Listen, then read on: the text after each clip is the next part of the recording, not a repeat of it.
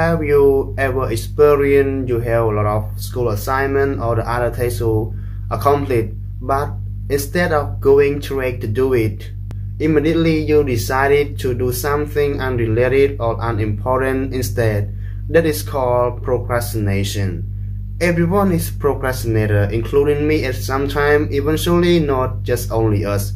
The famous architect Frank Lloyd Wright designed a famous architecture falling water house in just 2 hours because of procrastination. In reality, he visited the site in 1934 and did not draw anything.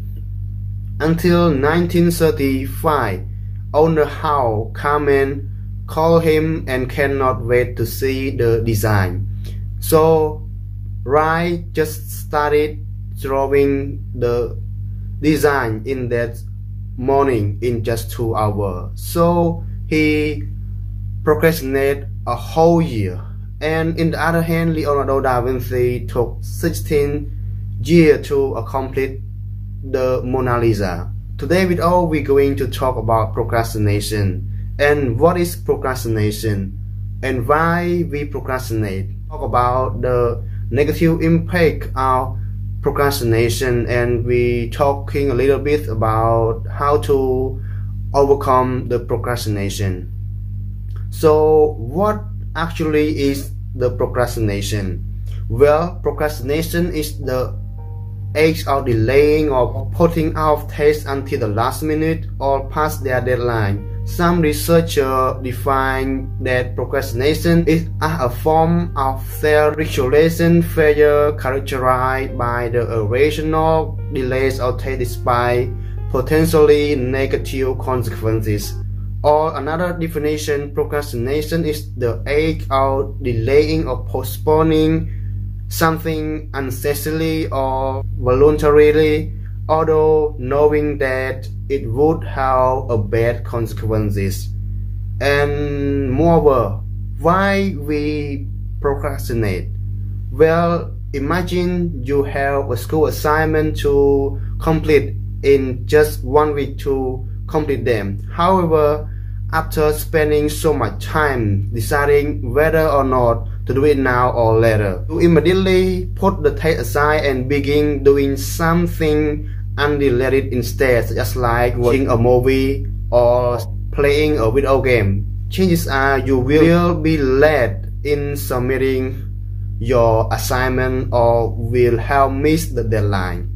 We often make a mistake of assuming that the test won't take as long to finish as they really will, which can lead to false sense of security when we believe we still have a plenty of time to complete this test. The belief is that we must be inspired or motivated to work on a task at a specific time in one of the most significant elements contributing to procrastination.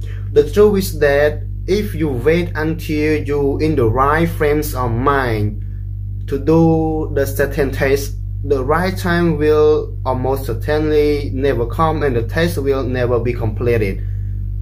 According to the researcher, there are some major cognitive distortions that lead to procrastination.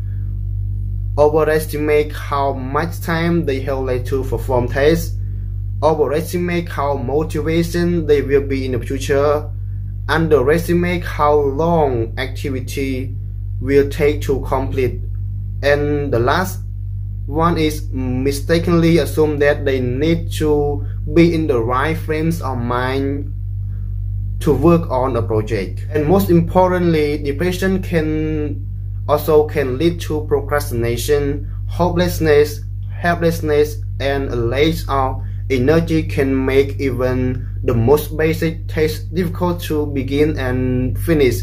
Self-doubt can accompany depression when you don't know how to approach a project or answer all your challenge. It's tempting to put it off and focus on the other thing. Eventually, procrastination is also pretty common in people with obsessive compulsive disorder. One explanation is that OCD is frequently associated with maladaptive, unhealthy perfectionism, which can lead to anxiety or making new mistakes, doubt about whether you are doing something correctly, and worry over other expectations of you. In addition, people in OCE are prone to indecision, which cause them to postpone rather than make a decision. And especially another reason might be because of thing you have to do is not you're passionate about. It's really hard to decide to do it when you're so distracted by outside stimuli as well as internal thought. It can be hard to get started on task, especially if the task is difficult or not interesting to you. And the last point, we talk about the negative impact of procrastination. Only when procrastination becomes chronic and has a significant influence on a person's everyday life does it become a more serious problem. It's not just a problem of bad time management skill. In these cases, unfortunately, procrastination can have a negative impact on person's mental health, such as as well as their social life, professional and financial well-being.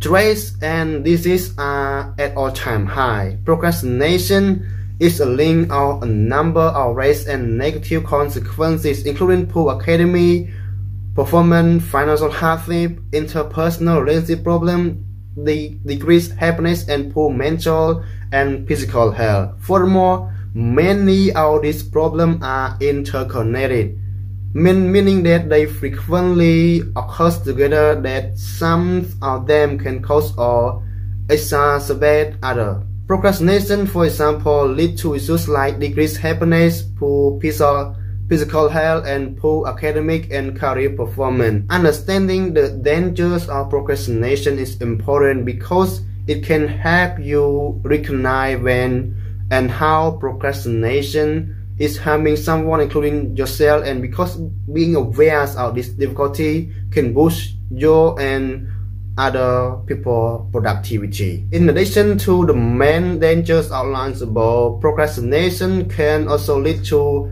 various other types of issues. For example, procrastination can cause people to miss out on important opportunities, such as the opportunity to apply for a prestigious scholarship or the opportunity to ask out a potential romantic partner. Similarly, procrastination can delay people's personal growth. For instance, when it causes them to postpone learning valuable skills that they're interested in, such as programming or something like that, or when it causes them to postpone developing helpful habits they're interested in, such as reading, traveling, exercising, or even connecting with other people. Finally, procrastination is associated with a wide range of other issues that can occur as a result of unnecessarily delay, such as increased clutter and decreased regret. And ultimately, we talk about how to overcome the procrastination. Well, I have some tips to procrastination, just summarize, and I will talking more detail in the next video. And the tip number one is to-do list. Write down all the tasks that you want to accomplish every single day with a specific time.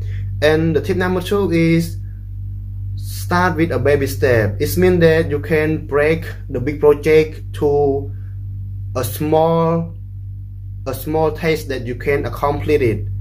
And another word is striving to eliminate all the distraction things, as social media, turn off all notification or something like that. And moreover, I think a better way to overcome the procrastination by doing an exercise every day, or even trying to build a daily routine and avoid the perfectionism.